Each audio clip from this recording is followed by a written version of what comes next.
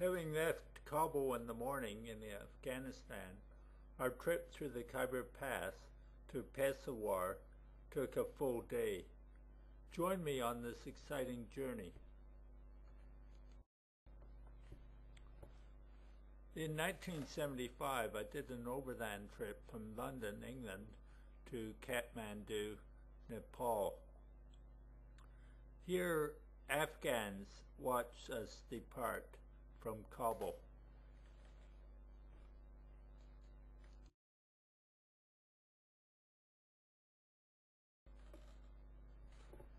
Our journey is shown on the map, with Peshawar being just over the border in Pakistan.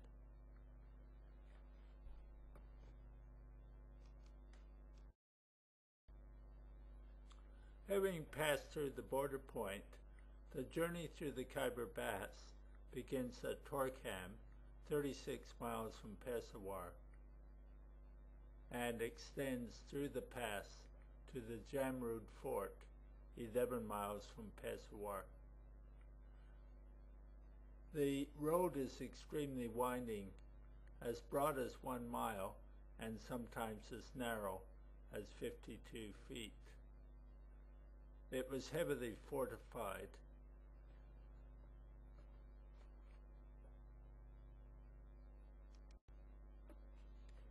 There's a lot of travel information on Peshawar and the Khyber Pass because of the British activity there in the 19th century.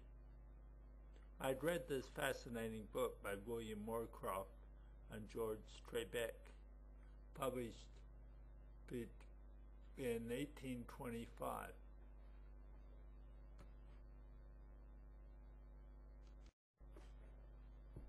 My father has been an avid stamp collector.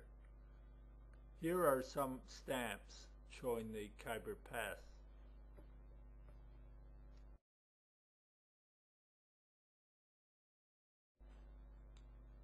The border point from Afghanistan into Pakistan, where you move from the right-hand side of the road to the left-hand side, honoring the British tradition.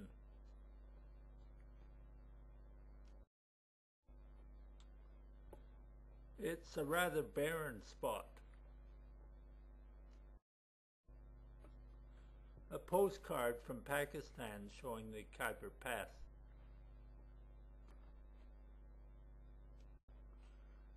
Early 19th century British engravings showing the Khyber Pass.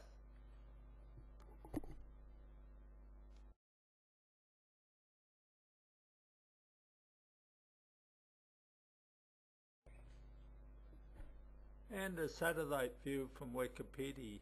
The Khyber Pass is shown inside the yellow square.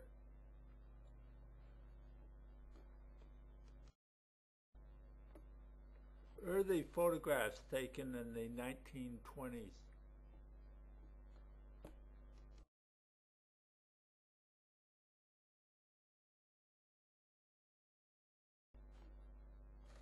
And a recent panoramic view.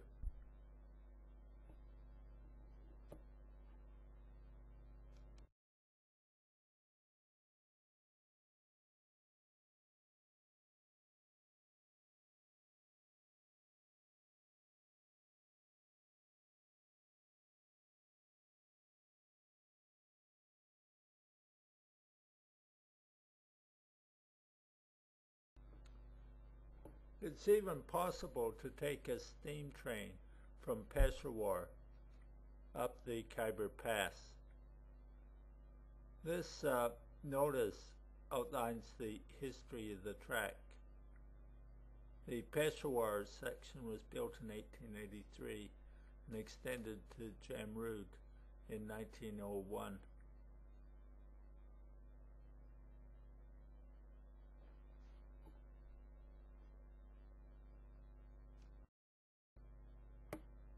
A 1970 photograph of the steam train.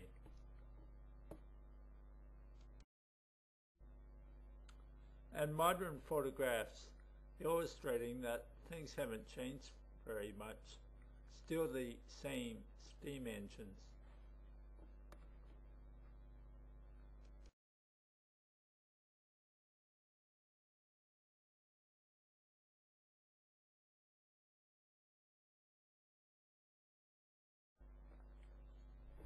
The Pakistani army keeps a large number of troops at the Khyber Pass.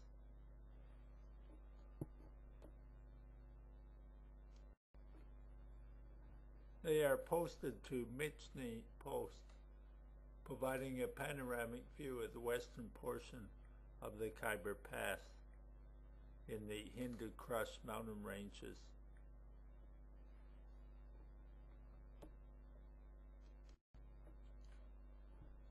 The Khyber Rifles defends the area.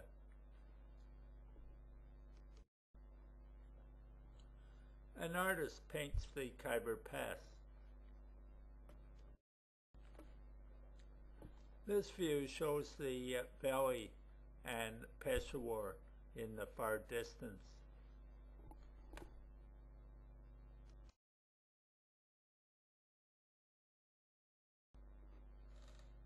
Typical trucks on the highway.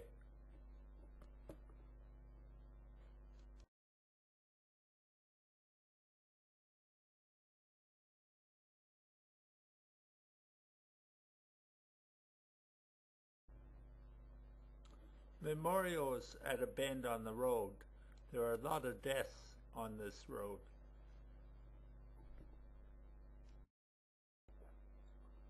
There's a number of books published on Peshawar that excite attention.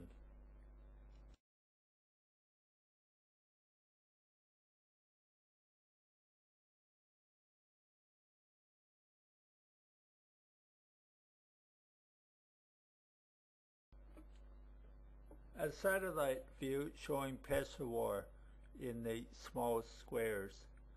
The satellite view illustrates the mountains and the plain that the city's located in.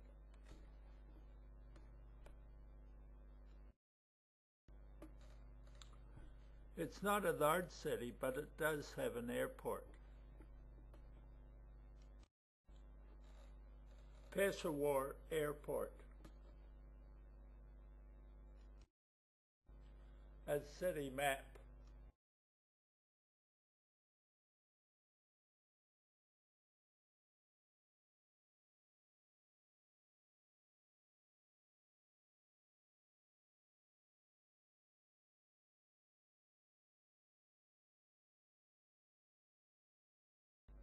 This map shows the old city.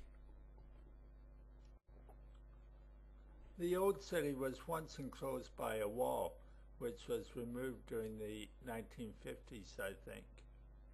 This map shows the city gates.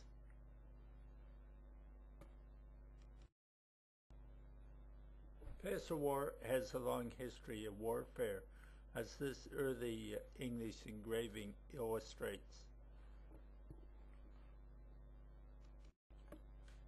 Another early English engraving that's been artificially covered, showing the streets of Peshawar.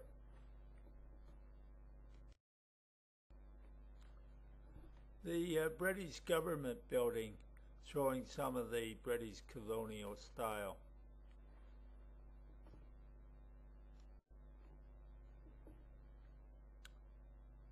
The gates of the old Peshawar walled city in early photographs.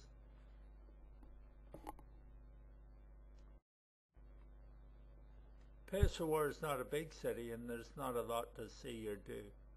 The bazaars welcome tourists, and there's lots of them. They're specialized depending on what you want.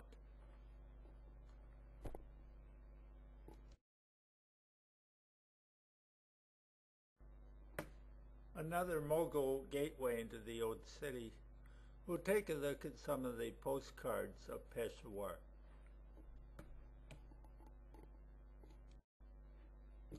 The gateway to the Khyber Pass.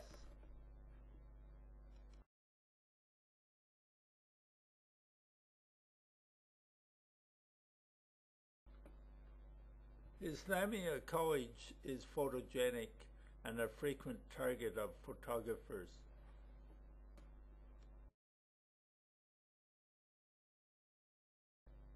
Inside the old walled city.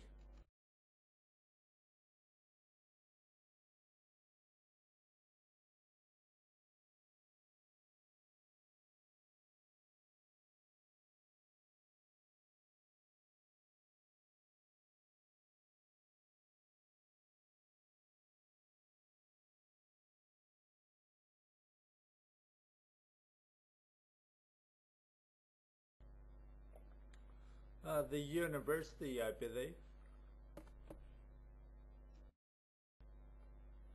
We'll finish up with some street scenes and people around Peshawar.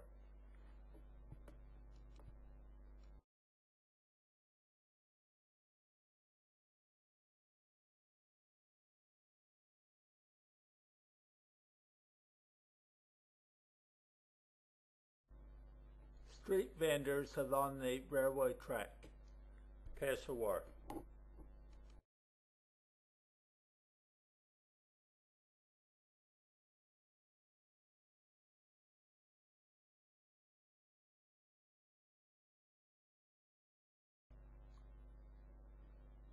Pathan.